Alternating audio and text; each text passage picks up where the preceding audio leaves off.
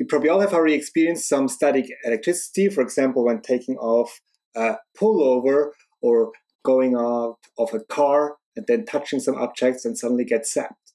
But what is actually going on? In this video, I'm going to give you the basics of electrostatics. In earlier videos, we have already talked about anions being negatively charged and cations being positively charged. Now, these principles of if you have more electrons than protons or less protons than electrons that can lead to an overall charge can not only apply to individual atoms, but to entire objects. So if an object is positively charged, it has more protons than electrons, and if it's negatively charged, more electrons than protons. Now at this point, you might want to point out what is the charge of a proton, what is the charge of an electron. Now a proton is charged +1 elementary charge, while the electron is charged -1 elementary charge.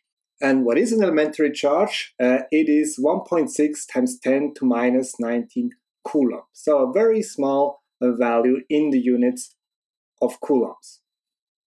As our overall charge is made of the difference of the protons and electrons, our charge is quantized. What does this mean? This means we cannot just have any value. Our charge has to be a multiple of the elementary charge. It is impossible to charge an object, let's say, to 1.3 × 10 to -19 coulombs, because that would mean we would split an electron or a proton in parts. We can only have a full proton or full electrons. We cannot have anything in between. So charge is quantized, and the overall charge will be the number of excess protons times the elementary charge, or the number of excess electrons times the elementary charge.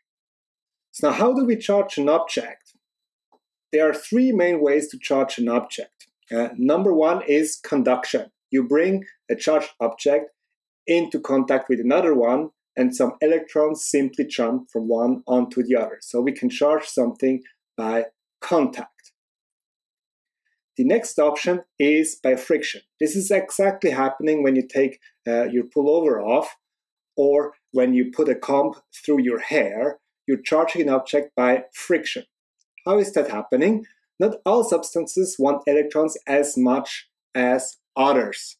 Some are more electronegative, so they will try to take electrons from something else. So if we bring two substances in contact that have a different electronegativity, let's say this hand wants the electron more, where there is a contact to another substance, it will temporarily take over some electrons from the molecules in the surface of the other substance. So when I break up the contact, then the electrons will stay on one side, and the one that's more electronegative will become negatively charged, and the other object will become positively charged. Now, of course, with two hands like this, it wouldn't happen because they're made of the same material. So I need two different materials, for example, this material here and a hand, or a plastic comb and my hair.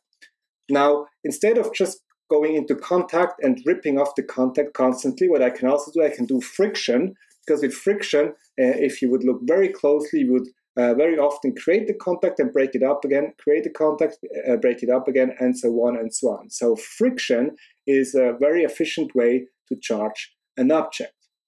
And then the next one is charging an object by induction without even touching it. So what is happening? So let's say I have an object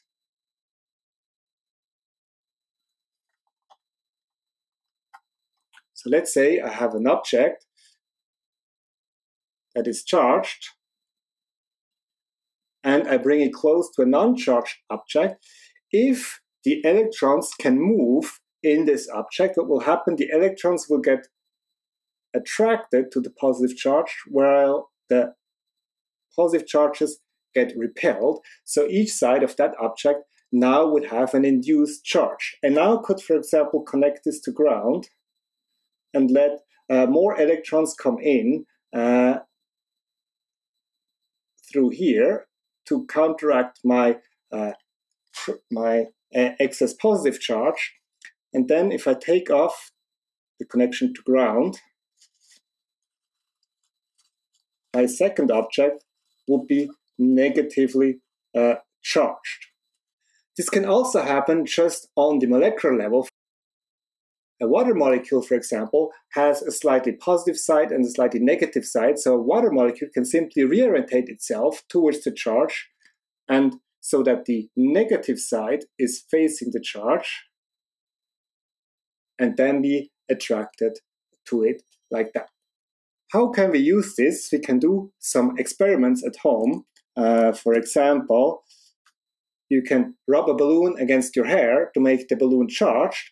And then when you bring it close to the wall, the charges inside the molecules of the wall will reorientate themselves so that the charge opposing the charge of the balloon is slightly closer, and therefore overall cause an attraction between the balloon and the wall, and the balloon will stay on the wall.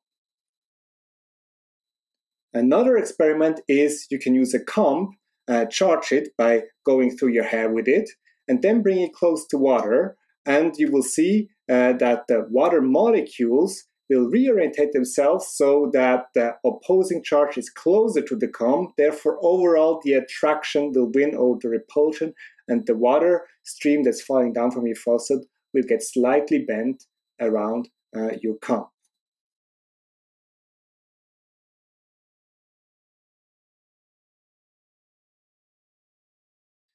Now, after we have talked how an object can get charged, let's look how charge can be conducted through an object. Now, what does it mean for an object to be a conductor? It means that there is some charge that can move freely. It could be either the free electrons in the case of metals, or ions in a solution.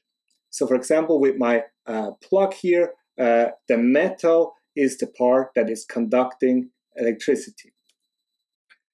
Now, what's the opposite of a conductor is an insulator, which is a material that does not allow charge to flow freely. For example, the plastic on my plug here is made of an insulating material because I don't want the charge to go from the metal through the plastic into my hand.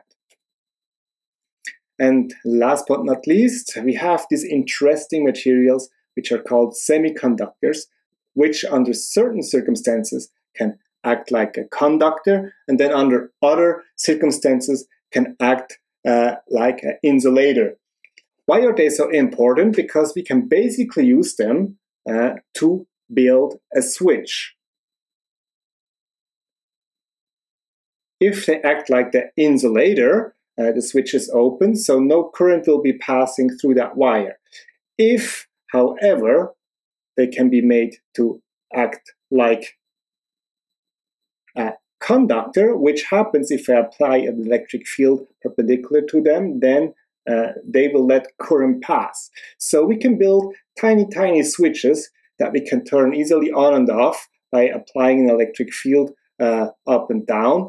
And with these little switches, we build our computers, our cell phones, and all our little electronic gadgets that are doing some computations for us.